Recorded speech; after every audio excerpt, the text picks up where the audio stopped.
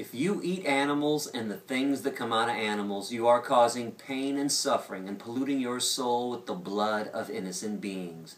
Humanity's main focus should be extending compassion to others, not engaging in traditions of cruelty. You do realize that if you went to the nearest cow or chicken slaughterhouse and removed the animals and replaced them with humans, all of a sudden it would be a tragedy of monumental proportions. Auschwitz would be resurrected. Slave ships would sail again.